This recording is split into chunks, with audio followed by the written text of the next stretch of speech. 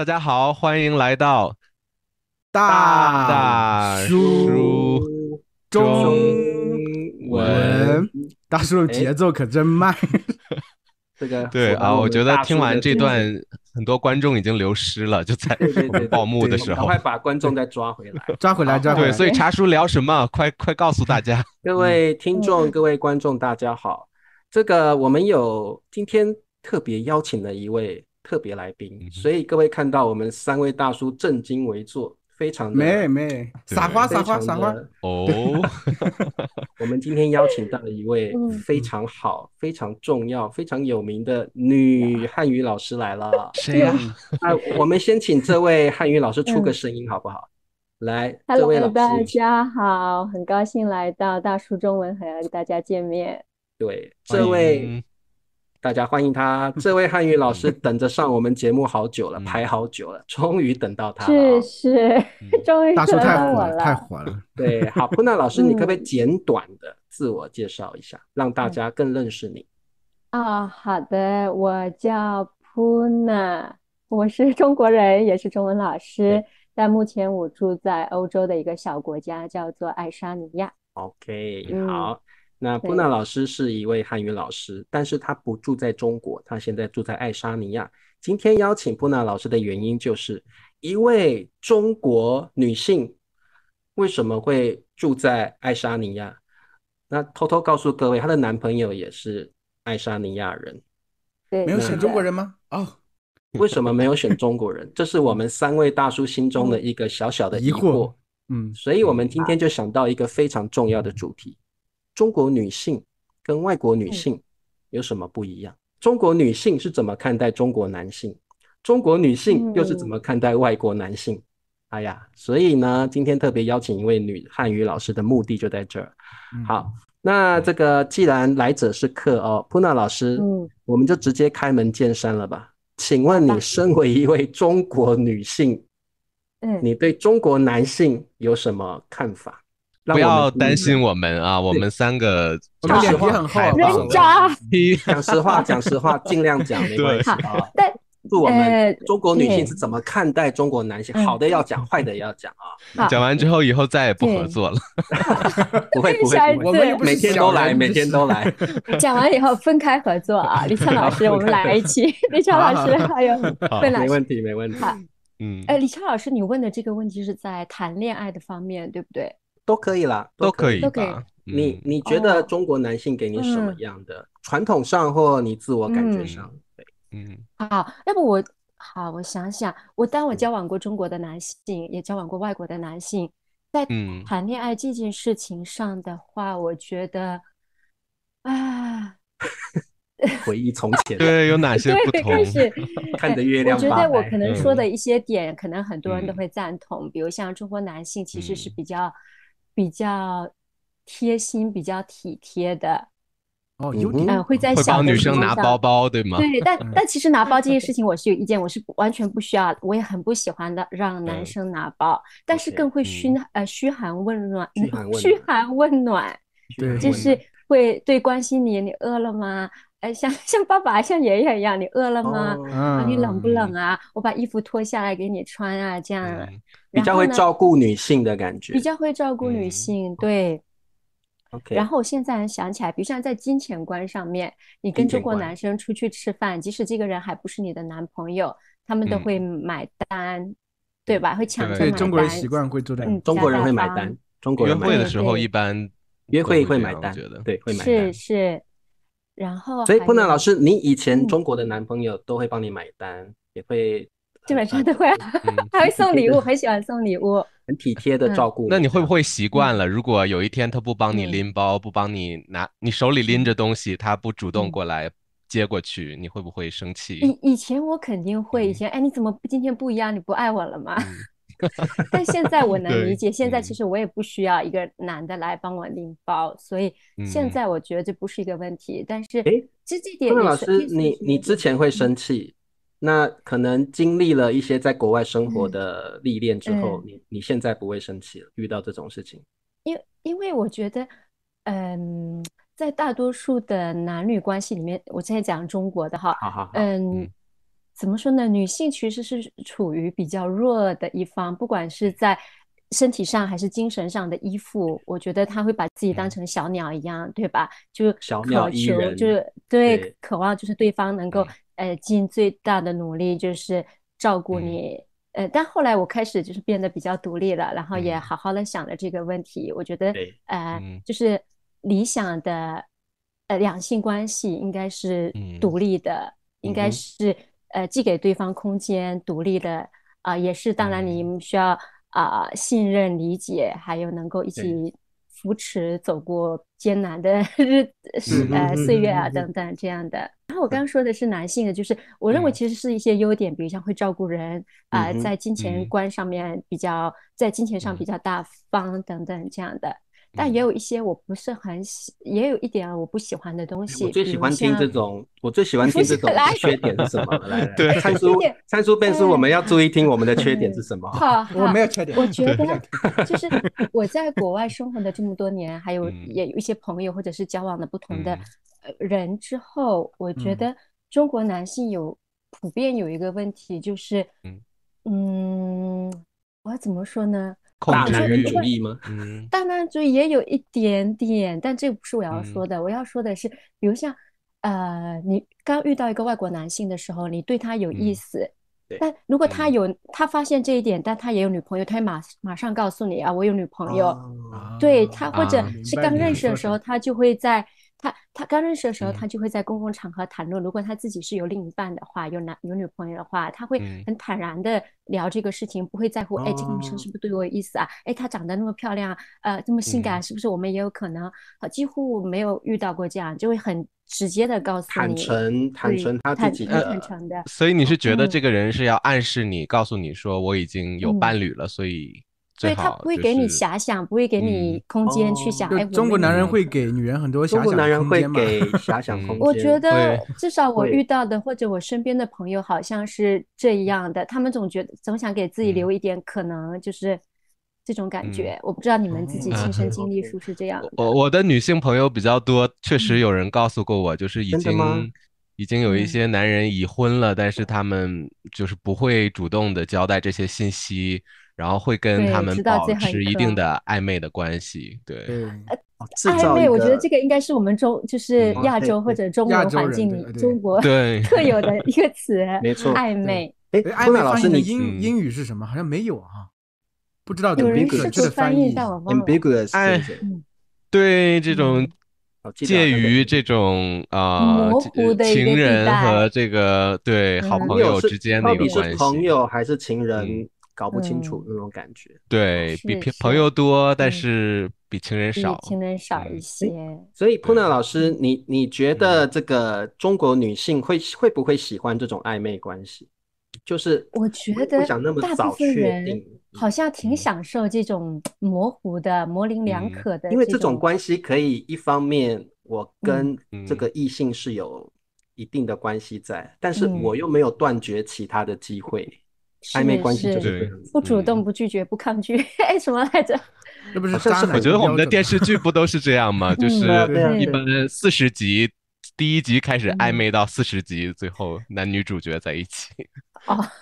然后爱其实是对方有好感，却不明白的说出口，这样子。对，那像笨叔说这种，其实是东亚这边的电视剧的一个特点，它未必就是像你说有不忠诚的表现，它只是说两个有好感，但是并不说清楚嘛。这个暧昧其实还是比较的好的方面。而普娜老师说的其实是。比如说已婚的或者有女朋友的这些男人，他喜欢通过这样又不拒绝，我又不特别明示出来，对一个女人保持这种相对若即若离的距离。其实我觉得参叔很清醒啊，把我们给抓回来。可是我跟李强老师跑远了。可是我是抱持着比较怀疑的态度，就是中国男性会这样吗？喜欢就是自己有女朋友或有老婆了，但是如果看到另外一个女生是漂亮的，那我就不说了。好像很多外遇的剧情都有这样的。但是我觉得也是那个普娜老师是这个自己是比较喜欢交朋友的。我觉得你的圈子里边可能会比较多人更多的机会遇到这样的人，我觉得。但是可能如果是这种3、4线城市的话，我觉得可能不会太这样吧，我觉得。得看人，还是看人。对呀，像你说普纳老师，他不是以前是一个背包客吗？对，就是那些可能你认识的朋友，相对有一颗自由的灵魂，所以可能不为这些世俗的东西所约束比较多一些。普纳老师，我想问一下，中国女性会享受暧昧关系这样的感受吗？你觉得？我觉得，我年轻一点的时候，好像挺享受的，而且就是通过跟身边朋友交流啊，还有我看到的，其实很多人是既觉得这是一种享受，也是一种折磨。享受就是，折磨是因为未知，没有一个确定的，你到底是不是我女朋友，你到底喜不喜欢我？但是暧昧呢，又给你空间去遐想、去想象，我们还是有可能的，所以是一个比较复杂的情感，但我觉得好像是一种痛苦的享受吧，就是痛苦的享受，甜蜜的负担，对不对？甜蜜的负担是，不是人可能处在这种情况下，都会觉得自己是特殊的，自己可能比如比他女朋友又肯定会好一些，会有这种臆想嘛？我觉得是，所以才会享受这种状态。可能就是给你空间去想，对。所以你会觉得西方男生会很快的结束这个暧昧的期至少没有暧昧这种，种，除非双方都是单身，不然好像也不太有这个暧昧期，或者是非常非常短，就比较直接吧。或者是我就把这段关系说清楚，对，我是有女朋友的。那如果你还想跟我交往，那就看如果我们更合，是不是他跟他的女朋友就分手，我们两个就在一起，会不会就是这么直白的关系？对，有没有就是中国女生会觉得中国男生有时候很多好像开不了口，太过于拘谨。你像外国的男生是不是比较直接，就说你做我女朋友吧，或怎么样？比如没有暧昧的东西啊。中国男的其实很多时候感觉好像不容易开口，会把这个他可能未必是想刻意的暧昧。他就是开不了口，不习惯文化决定这种方式，或者让他顺其自然的成为我的女朋友。对，有这么一种。这个普纳老师，你觉得中国男性有没有这样的状况，不直接把关系说清楚？个人经历里面好像也有，就是让他顺其自然的发展，就不会说，从今天开始我们成为男女朋友，你做我的女朋友吧。但这样让他顺其发展的，应该也是有的。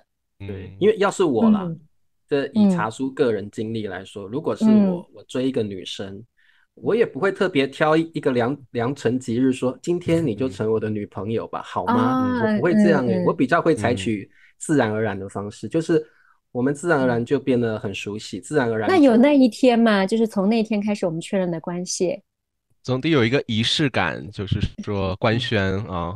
可能如果是我会这样哪天一起吃饭的时候。我觉得我们就成为男女朋友好不好？然后身体一直扭动这样，身上的有点就是有点尴尬啦，扭捏的感觉。因为你要是我在吃饭的时候，我想确认这个关系，你要我直接讲，我真的会非常害羞，所以我会这样子边吃饭，然后边好像若无其事，不经意的哈，真的，然后身体在扭动一下这样。我觉得我们是男女朋友。我觉得这样男生很可爱啊。我们是男女朋友的吧。我觉得我会发信息，我不会当面说。真的，这个我们来聊。发信息，布娜老师，我们来了解一下大叔们会怎么确认男女关系。对呀，好，我很想以茶叔来说，我会找一天可能吃饭的时候，或者是在钓鱼、在欣赏海景的时候，天哪，然后边转那个钓竿。我觉得我们是不是男女朋友？这个鱼好可爱哦。然后顺便插一下话题，这样顾左右而言他。对。然后那个对方可能会说，我希望对方也是这种扭扭捏捏，然后不要明白，就是啦。就是啦，那条鱼好大啊！对，那条鱼好大，我喜欢那条鱼。今天晚上我们来煮红烧鱼吧，然后就这样就确认了彼此的关系。我觉得我跟茶叔的那个有相似点，因为茶叔这样的话，即使被拒绝了，你可以聊到鱼。那我发信息也是因为我不想当面被拒绝，会有一个尴尬的感觉。可是如果是茶叔的话，我一定要已经确认两个人都接受彼此了，我才会这样问。因为我觉得在感情上，如果我被拒绝了，我很伤，我会觉得对我很伤，所以我一定是很确认对方也对这个关系感到舒服了，感到喜欢了。你是暧昧了一段时间了，暧昧一段时间，我们都觉得暧昧够了，捅破那层纸，然后我们才会扭扭彼此扭扭捏捏的就确认了，然后顾左右而言他，确认了之后就不用再确认了，就是以男女朋友的形式一起生活这样子。那这个刚刚 Ben 叔也已经讲了，他会传讯息嘛。Ben 叔传信息真的不太浪漫，我觉得至少钓鱼还浪漫一点，钓鱼或者是吃个饭还浪漫。确定了关系之后，就后面就开始浪漫了是吗？慢慢补偿。那灿叔呢？灿叔你会怎么确认？我们要验证一下给顾南老师，中国男性怎么确认彼此的关系？那灿叔你会怎么确认？我觉得这个就像你们两个说，得有一个铺垫嘛，起码前期就算是暧昧，比如说两个感觉上已经差不多了，只剩一层薄薄的纸了，这个时候就捅破就行。对对，我当时和我女朋友就是我是翘的墙角嘛，我说过。哎呀，好像在别的对。灿叔是这样吗？这是墙，你是这样吗？对。所以我当时是通过电脑，我刚好两个在 QQ 聊天的时候说的，就说你做我女朋友比较直接嘛。我刚才之前和你们说过，这不直接也是在信息里。但是因为对，因为已经到那一步了，就没有关系了。到那一步只是最后一个很明白的说清楚而已。言语的，我记得就是很多外国的男生，好像比如说我才认识一个女的，他会通过这个策略，我先问你要不要成为我的女朋友，要了我们继续好好交往，不要就各自走开，我不在一棵树上吊死。是吧？那老师觉得呢？外国人是这样吗？是这样，大部分。怎么说呢？坤娜老师，你可不可以直接就亲上去了？你可不可以不需要表白？吃瓜，可不可以？吃小瓜，就是在我身边很多，就是我的好朋友，他们也都住在国外，他们交往的是外国人嘛。还有我在国外生活比较长时间，在我的经历里面，其实他们不会，就是男女朋友是真的发展到。就是睡也睡得很好了，就是发展第一步就是在 party 上认识，先睡了先睡了，就先发生关系了，对，先发生关系，然后可能感觉还不错，不管是精神上还是身体上，然后觉得这个时候我真的很想跟你继续发展，我不希望你也有别的机会或等等，是有前面这个再有男女朋友，对，这他们铺垫是对比较直接的铺垫，对，但是他们这种男女朋友是非常正式之后，OK， 对，开始可能很快，比如两个人在一个 party 喝酒啊，然后音乐特别好，然后那天的月光也很美，然后跳着跳着就突然就想亲上去了。没错没错，然后慢慢的可能在很多，但不完全是这样，但很多这样，然后后面发现精神上也很契合，所以想就是想成为男女朋友，更多是这样子的。但是外国人一定会有一个场合或者是一个机会说，那我们成为男女朋友好不好？他们应该是会有这个口头确认的仪式嘛？对，在我的应该是这样子的，而且我觉得国外比较不会是这种暧昧久了，然后就自然而然。不，就是真的觉得非常契合，双方在各个方面都挺契合，想成为男女朋友才会进一步发展。否则可能就是就是他们在因为里面有 see someone 啊 ，I'm seeing somebody， 其实这个还不是正式的交往，可能只是约会，对吧？还不是正式的交往，所以成为男女朋友是非常正式的。就是有一个阶段，可能说，那我们现在就停止约会别人了，可能也没说要做男女朋友，对，就是你也不要再去找别人了，再确定关系。那布娜老师，你的男朋友当初是有口头确认这个过程吗？有，但是我们两个怎么说呢？比较属于自然而然的，因为我们是在疫情，有一点自然而然，但是也有口头确认。但是他口头确认比较酷，他不是你要不要做我女朋友？听，来，好，他是我们是在尼泊尔认识的，就是3年前我们在那里，而且你们也没有在尼泊尔相处很久嘛，对不对？2天而已。对呀，然后就分开，然后我们就是在网上一直保持着联系，然后聊得也非常好，觉得好像很早就有这种就是那个人的那种感觉，就很自然，觉得很确定彼此的感觉。然后大概1个多月之后，他就问我，你愿不愿意成为全宇宙最酷的一对 couple？ 我说好啊。他这样说。对，然后你就说好，对，我就说好，对，然后可以说是从那天开始是比较正式的男女朋友有口头确认了。这个我们要不要学起来？情侣中你们可能这个有个前提，就他俩平常聊得很好，精神很契合。你要是只是见鬼两面这样说，别人一耳光就上来，你神经病啊，就觉得不够。对，是的，感情的铺垫不够。刚才听普娜老师说的感觉，就是感觉好像你觉得外国的男生比中国男生更浪漫一些，是有这样的感觉吗？因为听起来好像中国男生照顾你更这个好像可能跟国籍也不一定有关系，我觉得看人吧，我倒不认为就是哪一个国家的人更浪漫。中国男生可以非常浪漫，就是很喜欢送礼物嘛，而且送的都是很贵的。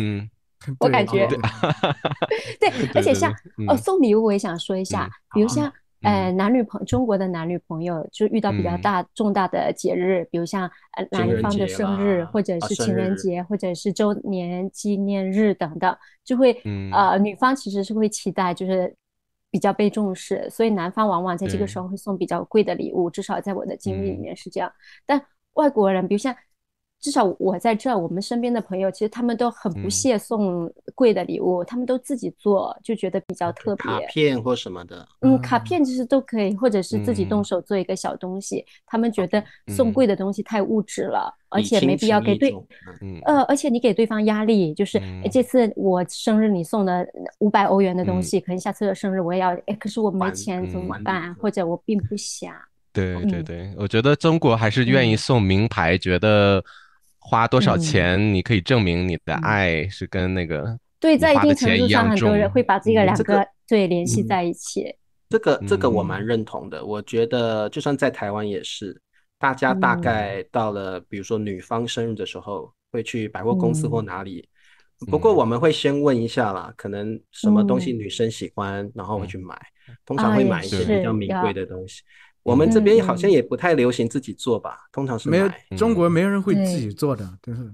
那这做是不是觉得太土了，还是怎样？对，其实我对，会觉得你的心意不够，然后你可能画卡片会被嫌弃，你画这什么鬼之类的。对，不好意思拿出去给别的朋友炫耀，说给男朋友送我这个。布娜老师，现在如果真的有外国的同学在看我们这个视频的时候，如果他的女朋友是中国人，布娜老师你怎么建议他送礼呢？他要维持他欧美的传统，自己做个小礼物给他的女朋友，还是说要买贵重的？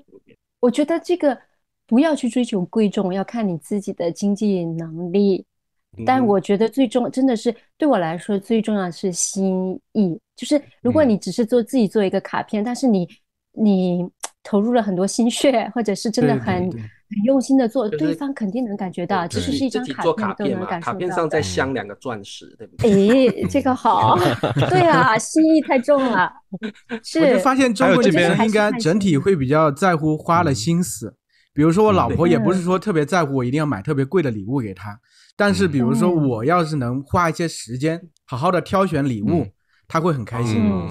我要是注意到他需要什么，对，随便买了个什么东西，他会觉得你买了个东西干什么呀？但是我要是花了比较多时间了解一下他比较喜欢什么东西，对，比如有一次过什么节我忘了，就买了一个小点心，但是他会喜欢吃的，他会觉得这个不错，就送到他心上去了，也不用特别贵。对，心意我们是能感觉到的，我们女性很敏锐的。其实我觉得中国女性分2种，我觉得啦，第一种就是像布娜老师这一种比较朴实的、比较朴素的，只要你的送的礼到你的心坎里，这个礼轻情意重就是这样子。但是我觉得还是有另外一个族群的中国女性是真的蛮重视礼物本身的价值的，或者是名贵。我觉得还是有，所以这个你像我来说，如果我送女生礼物的话，基本上我是没办法送女生贵的东西，我也不喜欢。所以我觉得像我交往的女生里面，我们都有一个特质，就是我们不是很在乎节日。我们不是很特别是我不太在乎对方的生日啦，或什么纪念日啊什么，那个我都不会去。那他也没有意见吗？我一定找的女生是也不在意这个的。但是我认为这样的女生先问一下，交往之前就是相处之后，你大概知道她也不是很重视生日送不送礼这个事情。可能就但是我很好奇，那普娜老师就是你觉得就是你还有这个其他的大多数的中国女性，她会很重视这样的纪念日吗？这个我觉得很重要，因为我目前所认识的女生几乎都非常重视节日，没有不重视的。比如你们今天是你们这个正式确立关系的1周年，或者是你的生日，我觉得一般都会重视，但是其他一些纪念日会在乎吗？我觉得大部分女生应该都是挺重视的，因为生活大部分时候都挺无趣的嘛，难得有这么几个日子哪些纪念日你觉得很重要？哪些？布娜老师教我们一下，哪些东西一定不能省略的，一定要重视，对，不能错过。女方的生日这个不用说了哈，对对，用膝盖想的知道，女方的生日很重要。还有就是确定周年纪念日，就确定关系或者你们结婚的那一天，当然这个就是你们确认关系的那一天，所以一定要在月历上写下来，这样子。不行，你要不能让他知道你写的，要让他知道你是用心记用脑子记的，要自己记起来。对，还有是个情人节，对吗？情人节呢？对，可是听说中国有很多情人节啊。对啊，七夕嘛，还有农历七夕还是西方的情人节，还有520，对吧？要发红包。对你来说哪个必不可少？哪个情人节是一定要过的？还有2月14是西方的嘛？西方情人节。对，这个也是都要比较重要的。哎呀，现在真的上了年纪，我一个都不在乎。真的，我自己的生日我都也不我希望不要有人你的朋友呢？你的女性朋友在乎这个吗？情人节，女方的生日很重要，对，情人节还有周年纪念日，这3个非常重要。情人节就是2月14那一天。对，但现在好像大家至少过3个吧，2月14，还有七夕，还有5月20号。5月20号是什么日子？5月20我爱你，就是我爱你啊！这个我们也不过呀，台湾也没有。这个好像是商家为了卖东西，对，这个商家为了卖东西会促销啊啥的。但我身边你知道，520那天朋友圈都在发，就是截图，老公给我发了5200块，对，这个有1314、1314，几乎一过半的女生都发。还是跟钱有关系呢？为什么每次聊完感觉都是不是？我看贵重的礼物有关？喜欢就是感觉被重视呗，所以他觉得这也是一个方式，钱也是一个方式嘛。对，而且我们都比较虚荣嘛，就是也比较好炫耀，对吧？布娜老师，我有个问题哦，就是女生在谈恋爱前跟谈恋爱之后的虚荣度会不会改变？就是说，有的女生在谈恋爱前会不会真的比较虚荣，我要钱，我要什么？但谈恋爱之后反而比较不会，会不会这样子？我觉得虚荣是她的本性吗？对，是女人的本性吗？不，这个我觉得男生也会。就这个很难改变的，我觉得，除非你谈恋爱后遇到的这一方是一个非常不虚荣的人，然后对你产生了一些影响，就顺着他的个性去。否则的话，这个不会跟恋爱前后没有太大关系。他的性格就是这样，就在他的性格里边的话，我觉得不太会改变。你们觉得呢？我其实想起之前奔老师说过，就是他不是特别能接受得了女生比较黏他。你是不是说过这个？比较黏他，就是中国女性是不是整体就相比于西方的女性更比较黏男生，会不会比较黏人？肯定会啊，大部分都是啊。大部分都是的，确实是。对，你去哪？老师，你咋办？你找个西方的女性吧。但是我需要有空间，我觉得有空间之后会让2个人的感情更好。如果对，但对方必须也理解这一点，必须知道这一点，否则就会有很大问题，他会觉得你不在乎他等等。其实给他找一个就是相对年纪比较近，你要是找一个17、18岁啊，或者20出头的，那肯定会黏的。你找一个30来岁应该不会那么黏。可是这个还是要看人吧，有的人很喜欢对方黏着他，对，有的人但我认为可能大部分女生中国女生还是比较会黏着人的，比较黏。怎么黏？就是陪我看电视，压在身上。对啊，就是啊，你要更多时间陪她呀。不要等一下，在一起。我先问一下，我个人是很喜欢对方黏着我的。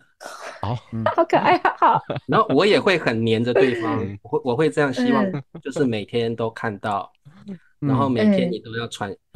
说真的，我会期待对方每天传讯息给我，然后我一定也会每天传讯息给他。但是他有一天不传给我，我那天就很不自在，2天没传给我，我就崩溃了，真的，我是这样的人。哎呦，对，但是你们没住在一起，你直播的时候，他说你怎么天天直播呀？播那么久，上厕所时间太长了，在里面玩手机啊。真的，我是这样的人，我是希望对方黏着，我也超黏对方的。那但是变叔是希望有个人空间，灿叔呢？灿叔你觉得？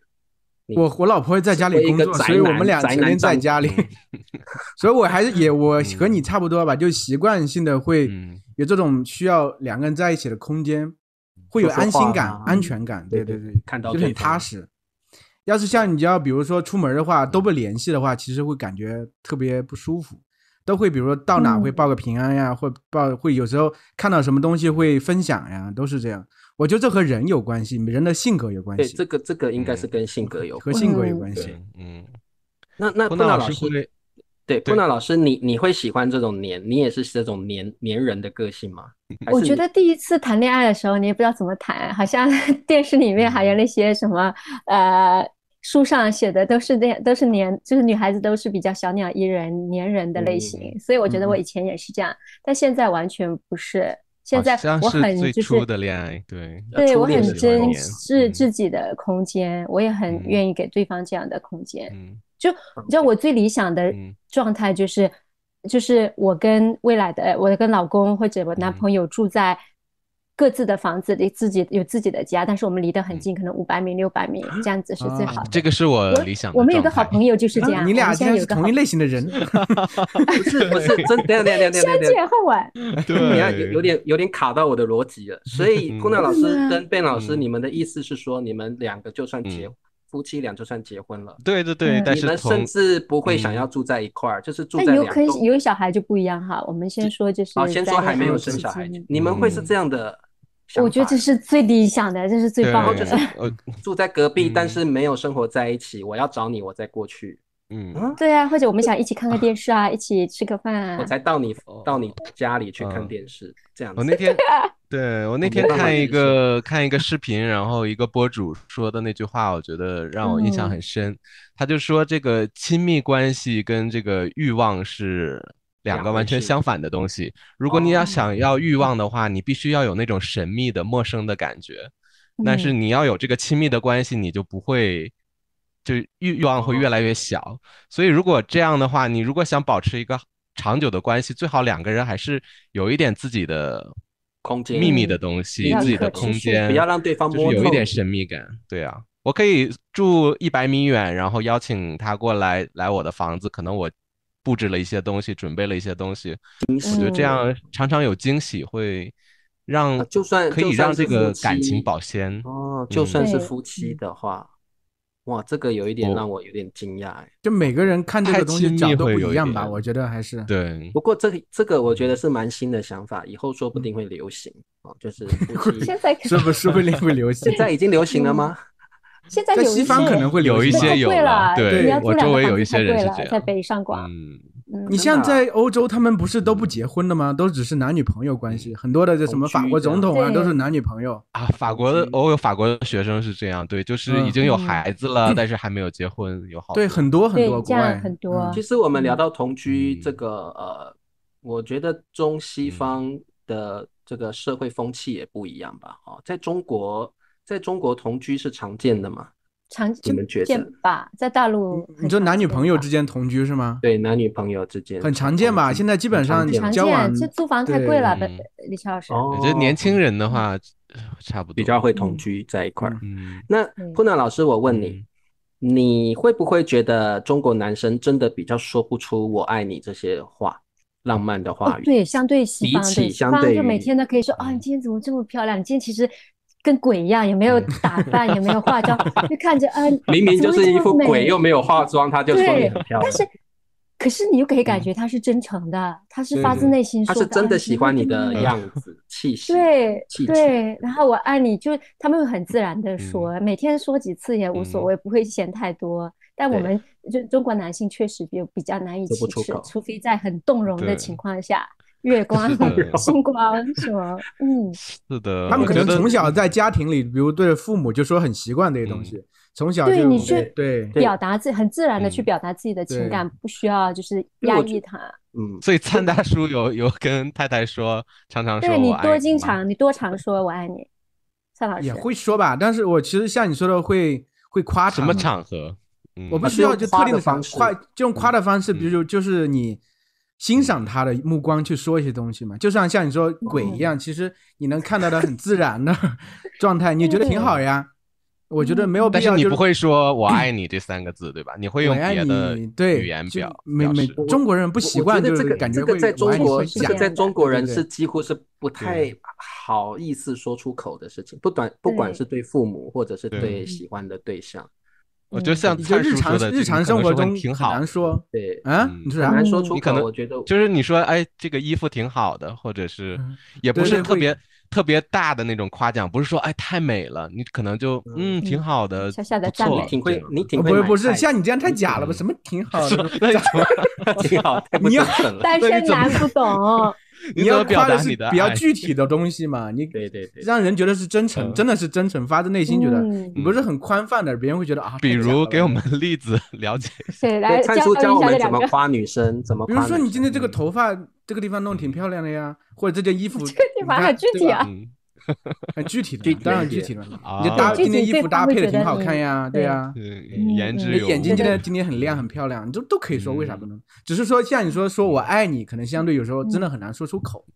这是中国人的从小的习惯。因为这样，每次你听到，其实你会觉得啊，超开心。可1年只听到1次，但这次太特别，太开心了。受用，对，他对我说，对，很受用1年。这1年只要说1次，不是说再见的时候，哎，再见了，走了，我爱你。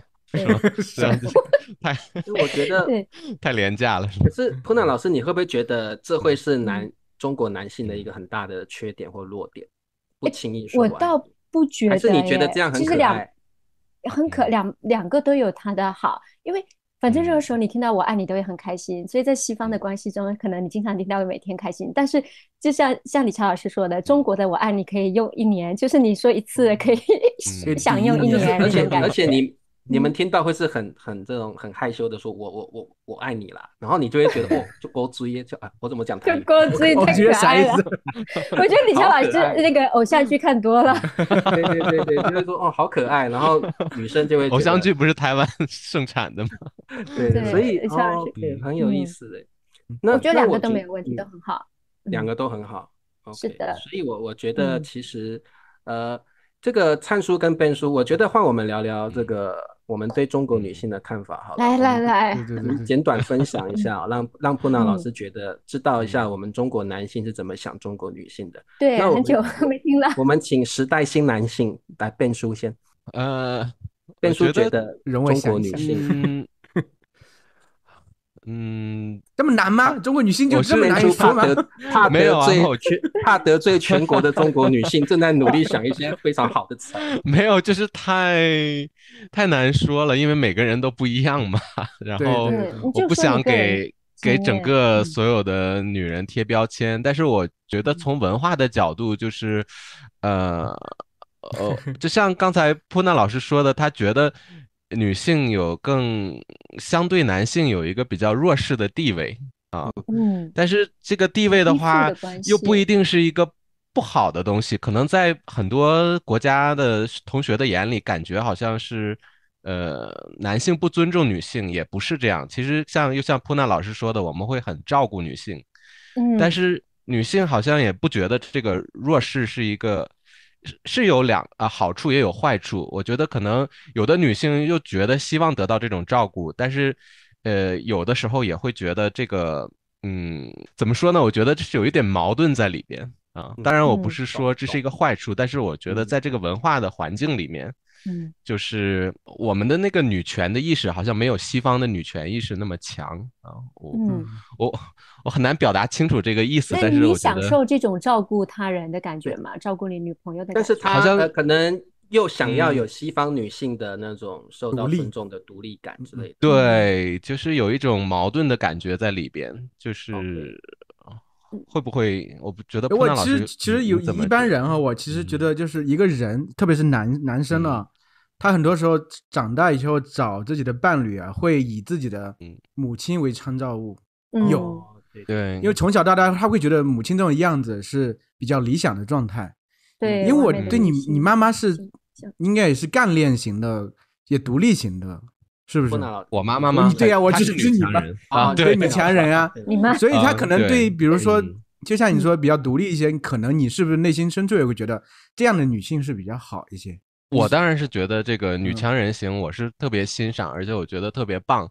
然后但是好像社会对女强人没有达到那么宽容吧？我觉得可能会，就是我觉得我们社会的期望可能更多的是相夫教子那种感觉，对不对？对，但是社会又在进步，然后又受到很多西方的影响，就是我们开始有这样的。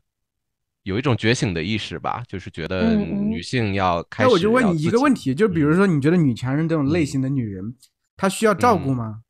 以什么样的方式？我觉得男生会有压力有的人会觉得要有一个比他更强的人跟他在一起才搭配，但是如果是对，可能一般男性会觉得有压力吧。我觉得在我们的社会，好像就是男生在家里带孩子，这样可能会害怕别人议论，就是说，你看他在家吃软饭什么的。在中国确实是这样一个环境，就是中国在很多角色上是一种拉扯，一方面有一些传统价值没有好没有坏，一方面又想要有一些西方的自由或独立，所以这个。我觉得东方的这个男女角色一直在一些拉扯，但是我觉得这个拉扯不是不好，因为拉扯也代表我们兼具了东西方的特色，所以这也没有什么不好。所以我觉得，我觉得在这一点上，我也蛮认同Ben老师的啦。有时候不一定是女性，男性也一样。有时候我们是传统角色要我们比较稳重一点，不要轻易说我爱你。然后另外一方面，可能西方又希望我们自由奔放一点，所以我觉得在这个拉扯之中，我们都不断的在加上自己的人格特质，我们不断的在创造出新的自己，所以我觉得这也没有什么不好。对啊，我觉得这样对，没有不好，但是我就是觉得有一个地位的差距在里边，但是我感觉没有那么强烈的欲望去改变这个现状，好像是觉得。大家都比较在一个舒适圈里边，我不知道扑娜老师是这么觉得吗？还是你会觉得，我们还不够，我们要再去改变一些，让女性再强大一些。就像我们前面一直说的，其实，当然改变是正在发生也存在，但我认为。总体上来说，女性还是处在像我说的比较弱势，而且好像很多都甘于在这样的位置上，就是我收入比你差，或者我要支持做你背后的女人。会不会觉得男性一定要照顾女性这样的传统思想？也有会的，大部分我觉得而且会这样期待，对不对？也会有这种期待，对。中国女性大概会这样期待，所以赚的钱比我多，比我更有能力，要照顾我，照顾家庭。不过我觉得随着时代在进步，这种想法也慢慢在被扭转当中。你像西方女性会比较独立，为什么我要你照顾？我可以把自己照顾得很好，所以为什么我要顺从你的想法？我也有我自己的想法。所以当然这样的思想越来越普遍了。对，之前我不是让我老婆来上我节目嘛，我老婆就不说自己的名字，她说我是李畅的老婆这样。然后后来有一个西班牙的这个同学给我留言，他说他有一些女性朋友都是女权主义者，他们说一般情况下不会说自己谁是谁的老婆，就自己就行。为什么说谁不是谁的依附这种状态啊？为什么要说自己是谁的老婆？对，在我们中国就觉得很正常，但确实很多外国人听到这个就会觉得比较不舒服，不好接受。就是我们还是有这个传统价值的这个影响的，但你其实觉得有点奇怪，就是国外他们的冠姓氏，你嫁给了谁，女生也会冠男方的姓氏，但在中国没有啊，中国人还保留了自己姓什么就是什么，对不对？这其实就是很矛盾的地方。我是觉得这点是很矛盾，我以前也跟学生讨论过，确实是。而且现在在台湾，你可以选择不要冠夫姓。在大陆就完全没有冠夫姓这个说法呀。对啊，我们就完全没有这件事情完全没有了吗？完全没有。在香港，就是你看到那些冠夫的都是大家族，特别有钱的，大家一看就是很有钱的才会在冠夫姓。在台湾你可以选择，你要冠就冠，不冠就不冠。对。但大部分情况呢？大部分情况会冠。对那就要嫁给你，你就会叫你姓什么？李超？应该这样，还是看个人。有的人就是比较传统价值，比较希望，对，真的很爱这个先生的，他会冠夫姓来表示自己。那有的比较年轻人，他真的是不冠夫姓。那李超老师，比如你当然是不婚主义者。我说，假如你有太太的话，你希望她冠还是不冠？我随便他，我不在意这个。他要冠不冠都没关系。我觉得我个人不会，这个部分我倒不会很在意，他喜欢就好了。对，然后我觉得这点倒没有什么。不过我想问普娜老师，这个你觉得东西方中国男女性分手上跟分手上这个我刚才就想聊。对啊，跟西方男女生有什么不一样？因为这个我觉得我们看很多偶像剧都知道，分手是一件很可怕的一个桥段，对不对？对，是的。普娜老师，那你聊聊看好了。对，就是还是秉承刚才说的，我认为西方男性还是比较直接的，就是如果他觉得没有感觉的，他一定会告诉你。就你听到 we need to talk，你就完蛋了那种感觉。对，我们再聊聊。他们就是你说没有感觉的，或者是发生什么事情，觉得这个感情没办法继续了，或者有另外一个喜欢的对象了，他会跟你对 we need to talk， 是一定。至少在我知道的情况下，一定会告诉你，会很主动的，会直接的告诉你，就是 we need to talk。然后可是两个人如果已经在一起5年了、10年了，毕竟有这个亲情的在里边，也会这么直接吗？我给你举个例子吧，我曾经有个朋友，也算是我的学生，她呢跟她的男朋友在一起10年了。然后订婚了，马上要结婚了，而且她还在她的大腿上纹了那个男朋友的名字。可是有一天他们公司来了一个新的女生，然后她发现原来自己是一个 lesbian，原来她自己喜欢女的，然后就跟这个女的发展了，然后就回去就跟这个男的分手了，在一起10年了，然后就告诉他，我发现我喜欢女的，我其实是一个女同志，然后对，我是一个拉拉，然后对，所以跟在一起那个男的会崩溃吧？对啊，男的会那就接受了，是你的事情啊。对，就是说你要为自己的人生负责嘛。要崩溃，可能我们要那么多责任。西方是觉得我不喜欢你，我跟你明讲，也对这个关系是很好的了断，对不对？是的，是的，不要再藕断丝连，对不对？那所以东方呢？东方感觉好像中国中国人对这个道德感真的强调很重，就是男女朋友，比如说你说劈腿啊什么的，其实我感觉，因为你毕竟还没有结婚，其实按道理是其实没有那么大的关系，当然道德上是不是特别好，但是在现在整个社会氛围会觉得你这个人不道德，会谴责你。哎，对，但西方我感觉好像没有那么严重一些，这就是个人的事情而已。对，是确实。东方好像更要面子吧，比较开放。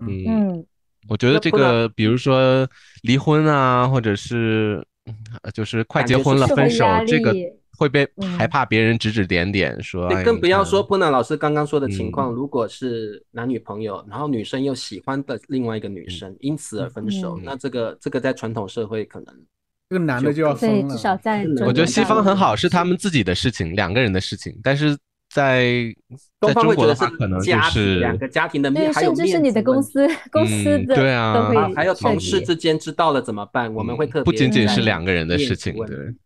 毕竟在朋友圈都炫耀那么贵的礼物，那个红包要不要退回去？那么久了，现在分手，这个其实很有意思，就是在外国，他们觉得我不喜欢你了，我讲清楚；我喜欢另外一个人呢，我也讲清楚，我不在意其他人的眼光，因为这是我的人生。但是如果在东方社会的话，完全不是这样子。有时候你分手与否，你会考虑非常多。你会考虑你的同事怎么想，你会考虑你的亲戚怎么想，考虑你的父母怎么想。大家都知道我们在一起了，现在要怎么办？你分手了，我面子摆哪里？他们会就是东方社会的人会考虑非常非常多。他们好像不是为了自己，不是为自己而活。有时候是为了面子而活，我觉得是。所以要说出分手这2个字太难了。所以波娜老师，你分享一下，最好让他慢慢发现。对，波娜老师，你分享一下东方分手法是怎么样？东方分手法冷暴力吗？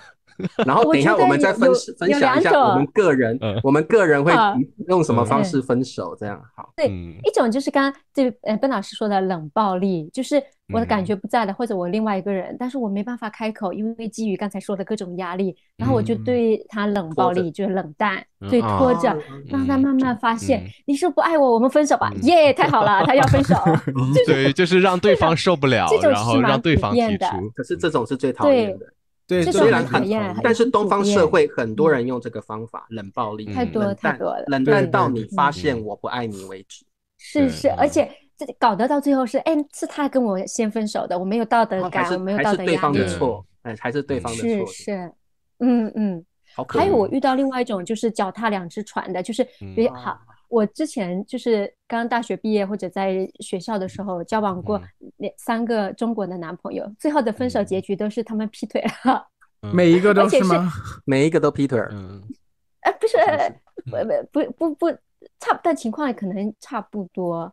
然后就是他也不会说，但是让你慢慢发现，然后最后你觉得这个男人就是你发现的，就是他也不爱你了，其实对，他们不爱你，不值得你留恋了等等，然后你就自己离开。但这种我身边的很多朋友都是这样的情况，可能我们遇到了人渣比较多。然后离开之后，你发现他很快的2-3天又有另外一个女朋友，你就知道其实这个他们之间之前就已经有来往。是，还有的就是你其实在你们关系的后期你已经发现了，然后就撕破脸了。这样的情况也挺多的。其实东方社会好像比较少说我不爱对方了，我直接哪一天我就说 we need to talk， 好像东方比较不会。对，没有这句话，没有会说，没有这样说，对，我觉得会说我们聊一聊，我认为是很常见的，非常普遍的，非常普遍。就是如果这个我们的听众同学发现你的中国男朋友女朋友突然有一天，中国的女朋友、中国的男朋友有这个症状了，不是症状，突然变脸，你说我们出去吃饭啊，他说不要，在家吧，这样就知道可能去看个电影吧，不，我要玩游戏。突然烦不烦？走出去啊！这是个警讯，因为这个中国的男性、女性都是这样，会采用冷暴力，就是对你突然变得很冷淡，让你知难而退，知道这个感情已经消淡了，已经没有，我对你已经没有情分了。怎么办？我突然觉得我是渣男。那你们说一下，你们3位大叔的分手常常这样子，有很多的经验哦。我不太想说出来说，我们分手吧。我觉得这样，我会觉得这样更伤人。往好处想是直接说会伤对方的心，所以我是这么想的，对。但是这么大家分析完，好像又觉得冷暴力确实更狠。好像我觉得不是我这么想的，但是我可能不自觉的，我想说我们还是继续在一起吧。但是我可能不自觉的就把这个不好的态度拿出来了。对。而且冷暴力还有一个好处就是，或许过几天我又爱上这个人了，我还有机会挽回。还有这样一点我们3个都好像，但是我不是这样的。就是冷静期嘛。但是我们已经知道Ben叔是会用采取冷暴力分手的，他是个没有，我会觉得最好分开一段时间，我会旅游啊，或者是怎么样。但你直接去旅游吗？还是跟对方说，我觉得我需要冷静期？我不太说这个，我觉得东方人应该不太好意思直接说我们需要冷静期吧。我会自己就说出差或者是旅游什么。我要跟着你，我也要去。不是，我觉得我可能回来了就会改变这个心态吧，可能就会又我需要旅游来冷静一下。对，那灿叔你也会是冷暴力处理分手的人吗？我没有讲白了。我真正谈个恋爱就谈我老婆了，所以没有不存在那么多。没有经验没有经验。在看这个，也在看这个节目。在旁边的其实不在，他老婆坐在旁边看。他出去了，他在别的房间。我是一个很痛恨冷暴力的人。所以我一定会讲清楚。如果我要跟一个女生分手，不管是什么原因，我有过经验，我就某一天晚上我就电话拿起来说，我觉得我们就不适合在一块儿，然后就分手吧。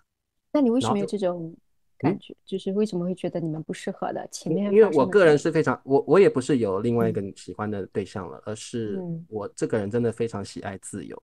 当我发现我不是那么爱这个女生，然后我发现我需要自由的这个想法已经超过了我爱这个女生的时候，那我觉得我就明白的告诉对方。所以我曾经这样做过，某一天晚上我就这样打电话，那个女生是那个立荣航空的空姐嘛，我就打电话说，我觉得我那个时候我每周末都会去她家，然后我们就周末会去逛街去玩或什么的。那真的我觉得这样子过了2-3年，我觉得我不喜欢这样的生活了，所以我就打电话跟她说，我们分手吧。我觉得我现在比较想要单身自由一点。那就这样，对方的反应呢？对方的反应，你说她是空姐，其实你们平常不是成天在一块儿的，周末才会在一块儿，周末才会在一块儿。那不是有很多自由吗？按道理你就只是周末见一下而已。其实也，我就说实话，我觉得我也真的累倦了，不喜欢这种关系了啊。好像我就是周末聚在一块儿出去玩，然后就没有什么成长了。我觉得我的人生没有什么成长。那你是其实更希望每天其实都能见面那种关系吗？对，我觉得我们应该要做一些事情让彼此成长。但是我发现更多共同经历，我们周末就是去见个面，然后去吃个饭啊什么的，就这样子。我觉得我的人生这样2-3年下来并没有成长，所以并不是有另外一个人或有经济的问题，都不是。我就觉得我的人生这2-3年下来，没有因为这段关系有一些升华成长，所以我就打电话，对，我就跟他说，我就跟他讲得很白我的感受，然后对方就爆哭，然后你会不会觉得自己是渣男，就是道德上受到谴责？我不会，我绝对不会觉得我是渣男，因为我觉得冷暴力的人才是渣男。我不是说Ben叔，我没有说，因为胡娜老师，你觉得哪种是渣男？因为你更接受哪种分手方式？我觉得讲清楚会比，我觉得讲清楚会比对方在那边猜测好，他到底是不爱我了，还是我哪里做错了？还是他在外面有别的人了，他这样的想法可能持续了1-2年，或者是几个月。哦天，后来才觉得算了，我们那我觉得这样对我来说是比冷暴力还残，所以我觉得我讲清楚就好了，讲清楚是短痛，我觉得短痛比长痛好。是的，但我觉得冷暴力不是我要真的给他冷暴力，是我可能自己也在想，对，也在考虑适合走下去。所以变叔，我不是说你，我是说那些采用冷暴力的人，我没有冷暴力分手的人。对，然后，而且我觉得其实对方后来爆哭之后，我觉得他也理解了，然后我们就算是讲清楚了就分手。那我这个人也很直接，分手了我就不会再跟他见面了。然后我就去追求我想要自由的生活。其实我和笨叔还有点像，就是虽然没有正式分手，大学毕业的时候，其实我和女朋友因为想着两地太远了，我老家在浙江嘛，其实想的就是当时毕业的时候，他送我到火车站的时候，我还和他说，我给他留点念想，我说我后来会来，我还会来见你的。但是我其实内心深处想，我不可能再来了，我们不可能再见面了。不好意思，但坐上火车之后，我心里想就是永远不会再见了，应该不会再见了。回到老家待了一段时间，后来可能还是放不下。但是按道理那个处理方式就是没有明说，我只是走了而已。就像比如说，要真的2个人可能都能放下，也就不会在一起了，就顺其自然的这种状态。那个时候你老婆是怎么想的？她也是觉得不会再见面了，还是她是抱着一个想念，抱着一个期待？我觉得她应该是抱有一个期待，所以后来她挽回了，会再回来。他抱有挽回的这个心态，后来我们俩才真正我又来到西安嘛，不然的话我为什么会来？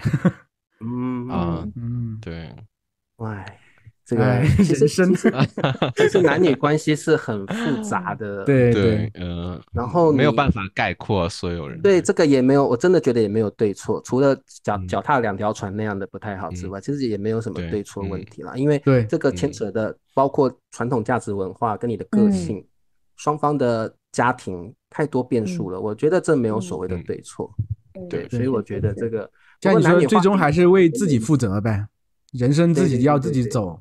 你要很痛苦的话，也何必呢？对不对？对，只是选择的方式不一样而已。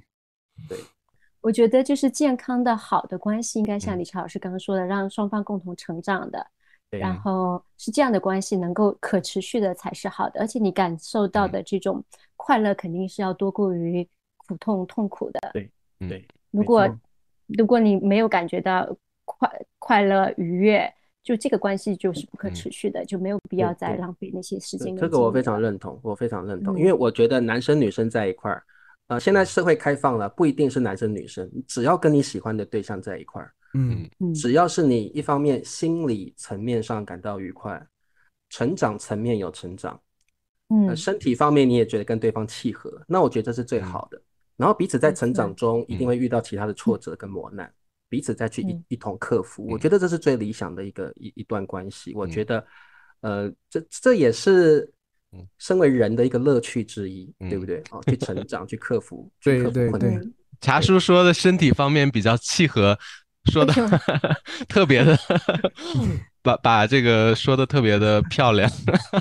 对，因为这个东西，因为这个是很现实的问题，很现实的问题就是很现实的问题。但是这个在东西方，我觉得这个很难发现，因为东方人可能会我们的传统价值观里面会觉得结婚以后再发生关系。那现在其实不是年轻人不这样，年轻人不是这样，现在比较不会了啦。以前可能像我们父母辈可能还是这样。现在的那可能会确立了男女朋友关系，然后再发生关系。对，不像西方就像跟普娜说的相反，对吧？这个那怎么办？对。那普娜老师，你觉得如果你交往男生，然后你们确立关系了，结果你发现你们身体不契合，这个怎么办？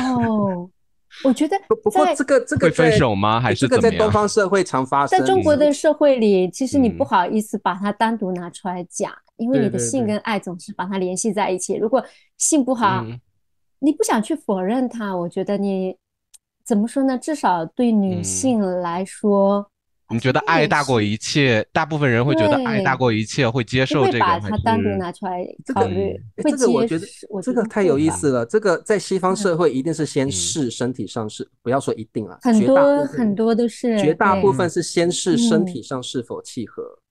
对，所以会没有这个矛盾了。对，所以之后成为男女朋友就没有太大这样的没有太大的问题。但是在东方社会，我真的也蛮认同Ben老师说的，我们应该都通常是先确认好男女关系，大部分了，再来进行身体的测试。对啊，对，这时候问题就可能出现了，对，是吧？我觉得这个让很多听众跟观众也可以察觉到，东方文化的确是有差异的。在中国的社会比较少先做身体的测试，再来确认关系，通常是先确认感觉对了。之后再来测试身体测试合适度。但还有很多女性，其实她们就是在性生活上有问题，她们其实自己是感觉不到的，因为不讲对，因为第一很多是，比如像其实我这个年纪，身边还有很多人就只谈过一次恋爱，是跟一个人发生过关系，所以他其实并不知道什么样是好的性，什么是契合的。所以没有比较，没有伤害。第二，这个事情其实很难以启齿，即使是有点不和谐，你要说出来，你说你太肤浅啦，怎么可以这样子？你怎么用性去去评判、去衡量你的关系呢？对啊，就连我们聊天都没有这个很直接的说这个什么做爱啊，我们是这样的词，我们都在这个绕圈子，连啪啪啪我们都没有说。我们不是怕 YouTube 的审查制度吗？你会被黄标？没有吧？我觉得其实这个我们可人老师那个都能过，我觉得我们不行，我们没有问题。对。可是其实我觉得这个可能很多听众观众是来自国外的朋友，他们可能很难想象。不过的确在东方社会是这样子，我们先确认男女朋友的关系之后，再来做身体的合适度测试。身体的合适度测试失败了，或者是不适合了，我们也会隐晦不说，因为我们会觉得性这方面的东西不足以决定一段关系。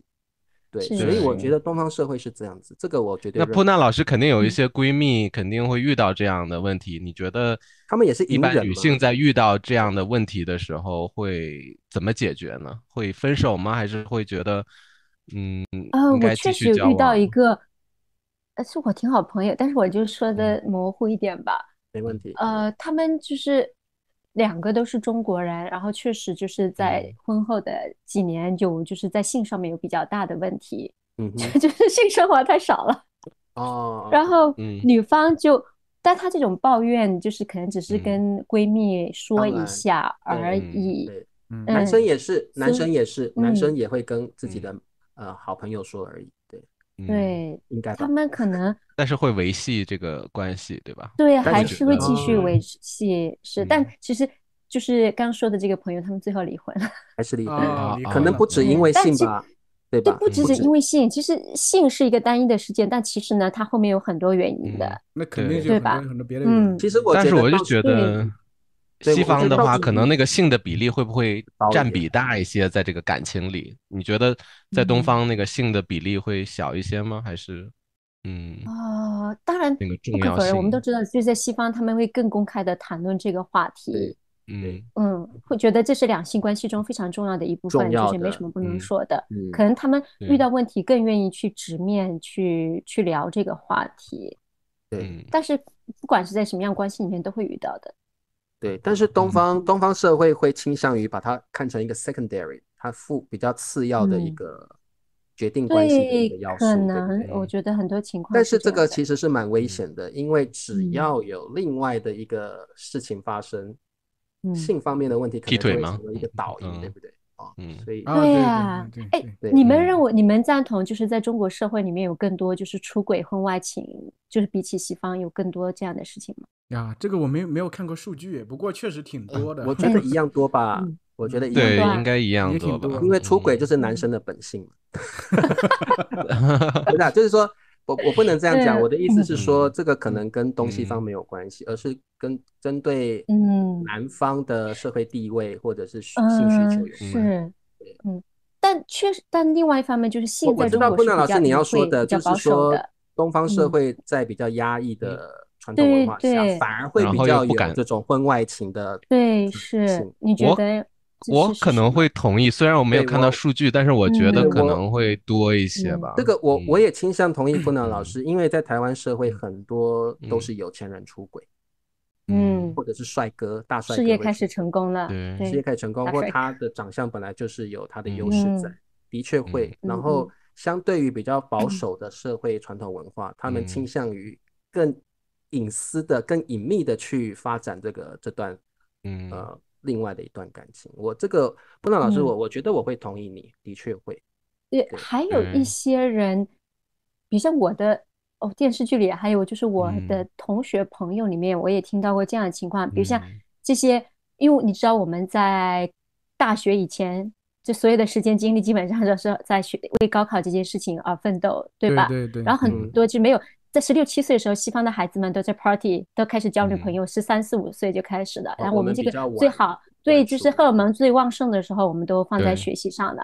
然后很多人呢，只有在大学之后，甚至大学之后毕业之后才交往第一个男女朋友，而且交往之后，迫于自己也想，还有迫于各种压力，也开始结婚了。所以你只有这么一个对象，然后呢？这时候你工作几年之后，工作开始起色了，有一点钱了，身边的女孩子开始多起来了，机会来了，这个时候出轨的特别多，诱惑多了，对各种各样的因素，对，这个一定啊，我身边也有一些同学有这些例子，真的是已婚的也会有，对。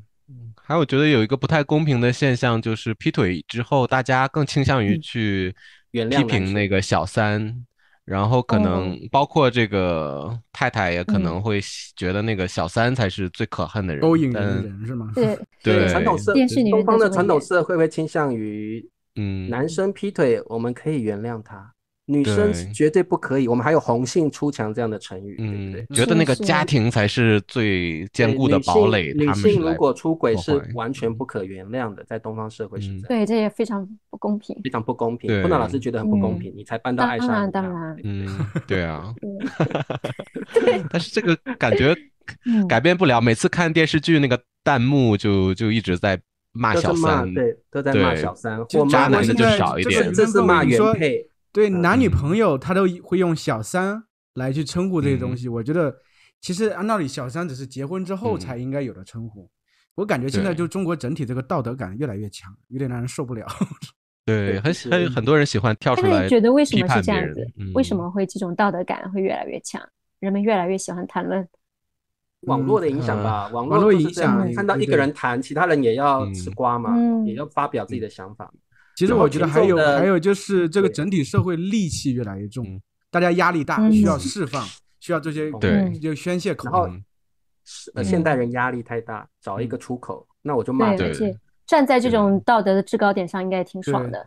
对，对，也是，反正都是匿名的嘛，谁对吧？对，我觉得网络让这些风气，不管是男女关系的批评或怎么样的，更加强烈。戾气，我蛮认同灿叔说的。对，这个词确实是一个很生动的描述。今天我们聊到了男女关系，要特别感谢我们的普娜老师为我们带来了精辟的判断与解析，让我们这3个大叔更加了解女性的想法。这个灿叔跟Ben叔也是我们今天最重要的目的，对不对？对，不只让我们3位大叔，也让各位观众听众们听到东西方女性跟男性怎么处理感情这部分的，还有对感情有什么想法。不管你是属于冷暴力型的，还是这个一刀斩断的那种类型，一刀切类型的，一刀切断这种类都没有关系。我觉得男女之间的关系，你对你爱的人的关系，反正这个没有对错，每个人都有自己的做法。我觉得最重要的是，我们一定要在一段关系中成长，在一段关系中学习，因为不断的学习与成长才是人生最重要的事情。那你刚好可以找到另外一个契合的对象，一块成长，那真的是人生最重要的事情哦。好，那这个我们呢特别谢谢普娜老师哦。谢谢各位，谢谢3位老师。然后同学们也告诉我们你们的恋爱观跟我们的文化有相似处还是不是不太能接受东方人怎么对性这方面太过于隐晦保守了？你们都可以留言，不要害怕我们会生气，我们是不会生气的哦。记得点赞。那对，还要点赞分享。那今天再次感谢普娜老师。那我们今天的大叔中文的节目就到这了，我们下次再聊聊有趣的话题啊。好的，那大家再见喽，那下周再见，拜拜。拜拜。